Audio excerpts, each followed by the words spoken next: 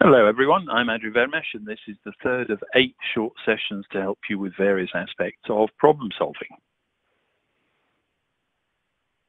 This is Module 3, the value of knowing cause. So a few words from me. Katie has been working on problem solving for 62 years and I've been doing this for about 25 years. And this session is about finding cause. We may find that the slides advance a bit more slowly than I would like, and I'm seeing that on screen now, so I'll pause for just a moment to let the system catch up. If you can't hear, do remember to click to unmute, and if you have any other problems, there is a help function that you can use with BrightTalk. So there are 8 webinars for this month. You'll see that session 5 is also about cause. It's worth looking at both of these either live or later on. Please sign up for whichever sessions you like the look of and share them with your friends and colleagues.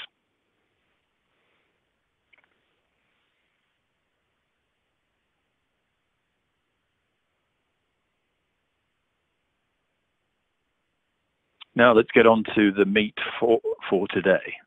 This is Module 3, why do we want to find cause? Well, often we don't. One of the key complaints of customers, users, and top management is that technical experts spend too long arguing about the cause and delay the point where the system or process is up and running again. An example, the Citrix issue. So thousands of users at a well-known financial services company were experiencing issues logging in or being kicked out of their work session on their computer. During the investigation, we noticed that some users had different group policy objects applied, never mind if that's all Latin or Greek to you.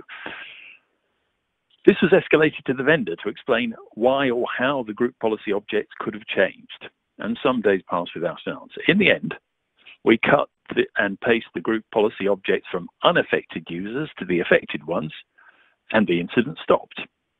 So the point here is you only need to investigate to the extent that you find a workable and a decent solution. Now, there may be a value in going further. Let's try to work on that. But before we do, I'm going to ask you a question in a vote. So how often do you need to find cause? Please start voting now. How often do you need to find cause in your organization? Just 3 options for this one.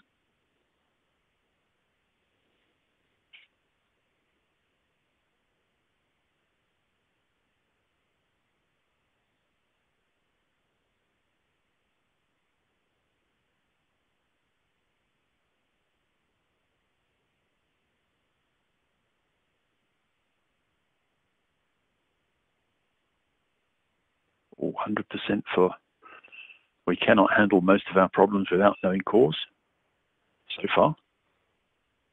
That's incredibly high. Oh, now it's balancing out a bit now.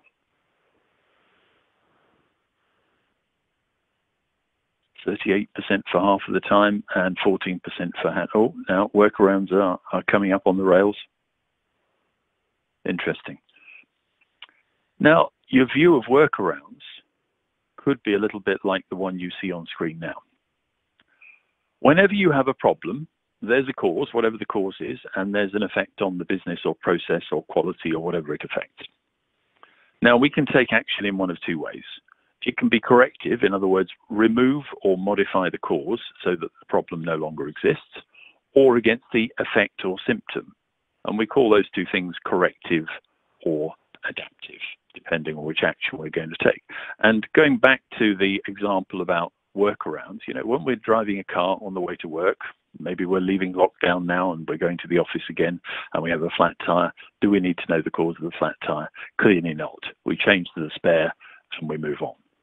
So there are many situations in life and work where you can take a meaningful and useful action to get you moving without knowing the cause. Now, of course, if you have a flat tire on the same road, on the same part of the same road, 3 days in a row, now you're going to be wanting to look for cause. So the need for cause is often very contextual. So why would we want to find cause? Well, it's here in the text. If the best way of containing the effect is to remove the cause. Now, we often do workarounds. We've all seen our electronic devices slow down or become unruly from time to time. We happily reboot them as long as the disruption involved is small and the need to do it is infrequent, then we stick with this workaround. We all know it's not going to solve the problem, but the effort in calling the help desk and raising a ticket and answering a bunch of seemingly irrelevant questions may be too much. And I've worked with major companies that restart their core databases every couple of weeks, late at night on a Saturday or whatever, because that's less trouble than finding the cause. So often the cost of investigation is huge and full of effort, and we're short of the subject matter experts we need to do it, and we will go for a workaround. And the judgment you make is really up to you as an expert in the process or system to do that. Now, there is a good reason for finding cause other than this being the best way of stopping or containing the effect, which is choice. It's down to choice. The best way of dealing with something may well be fixing the cause, or it may be a workaround. But if you don't know the cause, you don't know whether it's the fix or the workaround. So finding a really elegant solution is an important thing to do. Your choice. You think about what way works best for you in each problem. Now, there are a lot of workarounds that get done, and you may well have suffered some of those. And one of the topics for today is woeful workarounds, and I've got a couple of examples of those coming up now. This one on the screen, hopefully, for all of you. Sometimes the effort involved does become rather ridiculous. We make an adaptive fix. In this case, the bridge is gone. In the diagram, when it finally comes up, it hasn't for me yet, but it probably will sooner or later. And that's fine. And then we see another issue and we add another workaround, and then another, and we see another workaround. Let's just go backwards and forwards and see if that fixes the problem. Yep, there it is. When the effort involved becomes ridiculous in this, as it does in this picture, working around not having a bridge across the gorge is a bit of a nuisance. And I'm sure you've got things like that in your life. Got another example from technology here coming up next. Something real that I've seen happen not very long ago. So the asset database gets corrupted. So what do? We reload the database from the backups. Now, unfortunately, automated backups do fail occasionally. So what do? We manually check the backups and rerun. But occasionally the disk array itself becomes corrupted.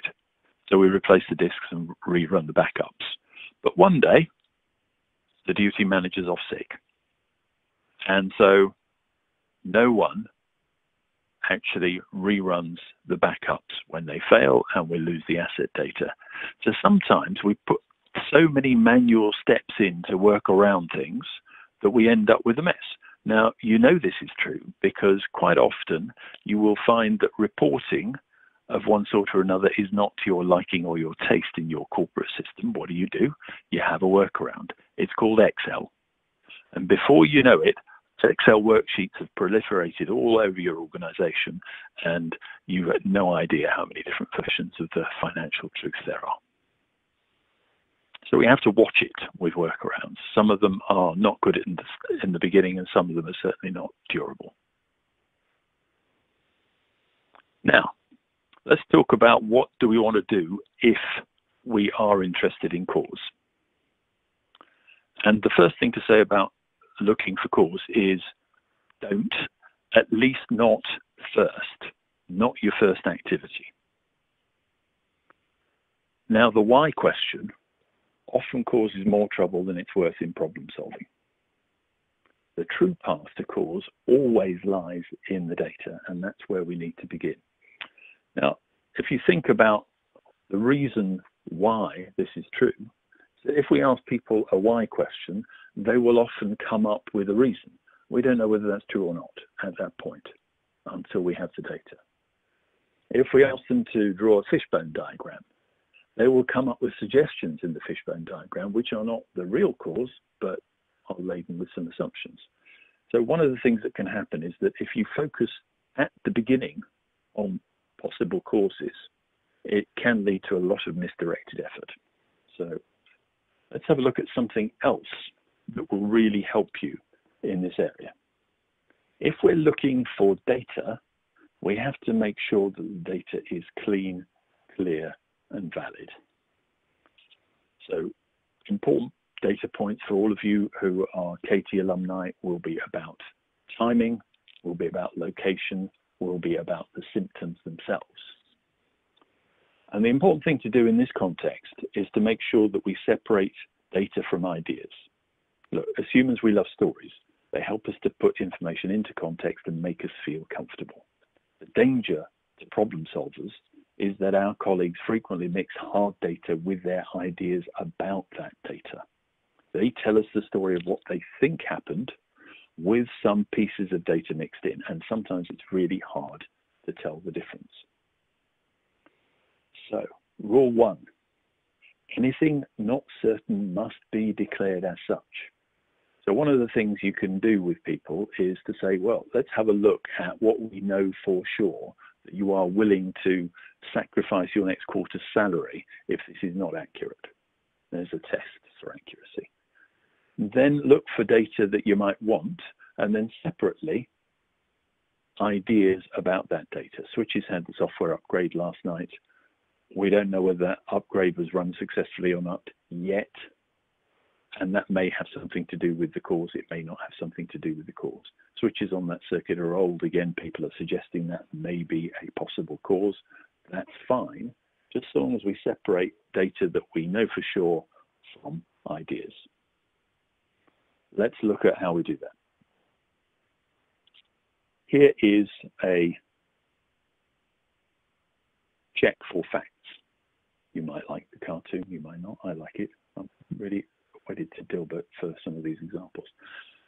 So facts will have a reliable source that you can reference. It'll be a log file, it'll be a console, it'll be a screenshot, it'll be a picture, and those facts will tend to be precise. There'll be some data from your quality management system, there'll be some data from your monitoring systems. So facts will have that kind of thing around them. And if in doubt, check what is the source. Opinions, on the other hand, will tend to have qualifying words like might, could, probably, think, and will probably lack source detail. And the danger to you is they may be presented as facts. So let's have a little practice here. If you go into the attachments, you'll see a little transcript of an incident with some systems. And if you'd like to click that, open that up, and just quickly identify each contribution as either a fact or an opinion. And you don't have to be absolutely right about this, but I'd be interested to see what you identify as fact or opinion as you do that.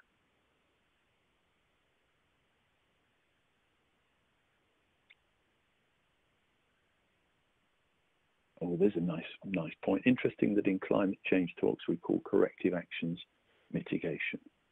Well, clearly somebody's mixing things up. So whoever's doing that kind of climate change work might want to come to a KT class and learn about how to do problem solving properly. Ooh, that was harsh, wasn't it?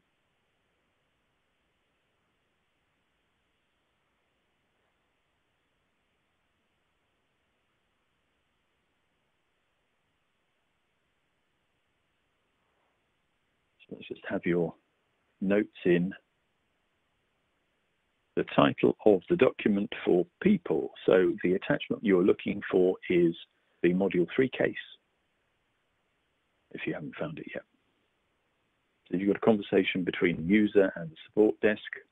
And if you look at those, try and identify what you think is factual and what you think is an idea.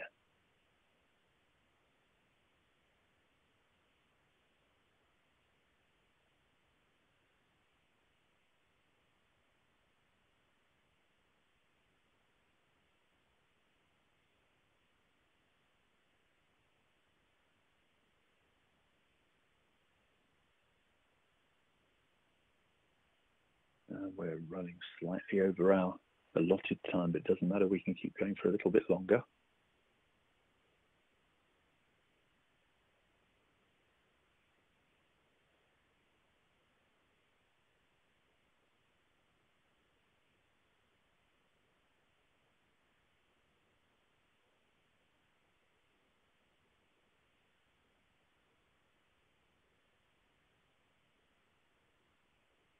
So those of you who haven't got there yet, if you look at the second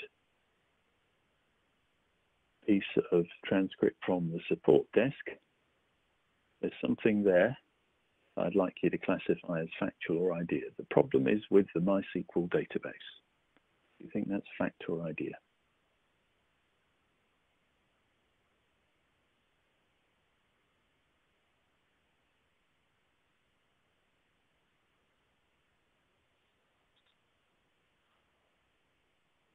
Oh yeah, so there's loads of facts there. Well done.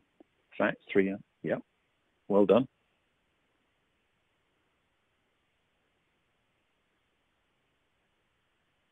What do you think about the MySQL?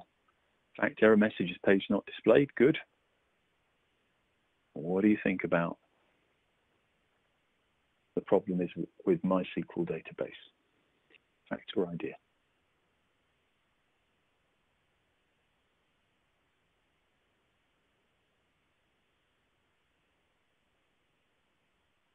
Yeah, opinion I hear from one of my colleagues that there may be some inefficient code which needs to be corrected. Good, let's stop that at this point because we're running to the point where we've got less than 2 minutes left. So moving forward here, got something for you to try based on that transcript actually. So we're all in Teams meetings or Zoom meetings or WebExes or whatever at the moment, and we're meeting lots of colleagues concerning lots of problems. So you have a book chapter about problem solving. If you like it, please let me know. But what I'd like you to do is record a short clip from a problem solving meeting using Team or Zooms or whatever. Just do it for 5 minutes. That's another good fact, well done. Press record for about 5 minutes, do ask first. Then play back your recording after the meeting and identify how many factual data points you hear and how many ideas or assumptions. What conclusions can you draw from that? That'll be an interesting thing to hear your feedback about. And it doesn't matter, you know, it's okay. It's completely okay, but we do need to be aware of which is which if we're going to make progress in problem solving. So we're back on Thursday. That's the end of this talk. We're back on Thursday at 1:15. Thursday's a slight change of pace. We're looking at priority conflicts in Module 4. It'll be Module 5 that pushes the whole business of finding cause a bit further. Look forward to seeing you on that. And if you want to get in touch with me, find me at @VermasAndrew on Twitter or in LinkedIn. And it'd be lovely to hear from you how you're getting on with this particular task. Thanks ever so much for attending, and bye-bye for now.